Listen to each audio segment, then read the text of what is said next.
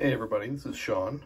I just wanted to talk about a knife I haven't seen any reviews of yet on YouTube. It's a fairly new model. That is the Spyderco Leaf Jumper. Spyderco Leaf Jumper is based off of a fairly recent model called the Rock Jumper, which is a Warncliffe version of this blade. It is a Japan-made model, mid-lock.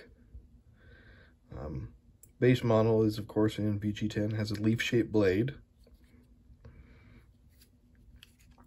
FRN handles, four-way reversible clip. Throw up a couple of comparisons.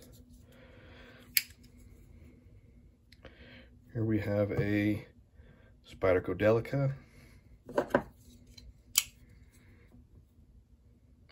Spyderco Tenacious. The Leaf Jumper, I think, is kind of like if you mixed the Delica and the Tenacious together.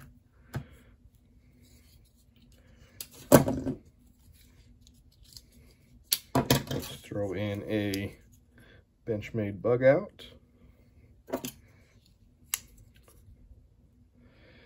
And a Benchmade Reptilian.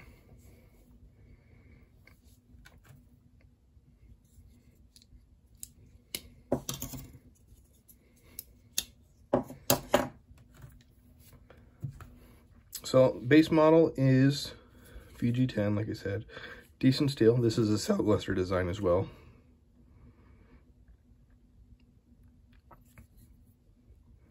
And it is also now available in K390, which I've had in the pocket for about a week. Had this one quite a bit longer than that.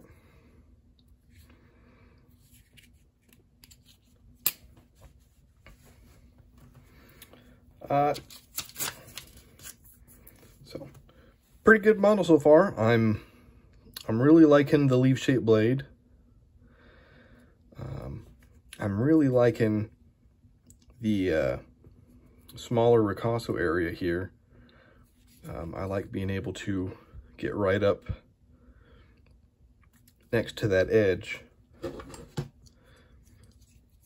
without having a finger choil. I'm not really a fan of the finger choils.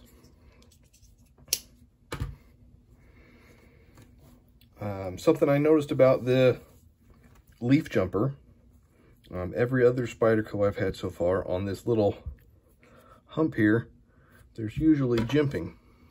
So if we look at the Delica, there's jimping. Tenacious, there's jimping. Dragonfly, jimping.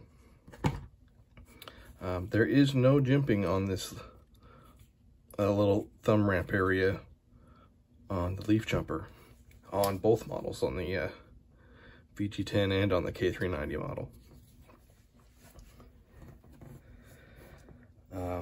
So yeah, really slicey blade, ground pretty thin. This thing just eats through cardboard. Very nice model if you're looking for a new knife. I think base model on the VG10 is somewhere around $92 currently, and the K390 model I think is around $130.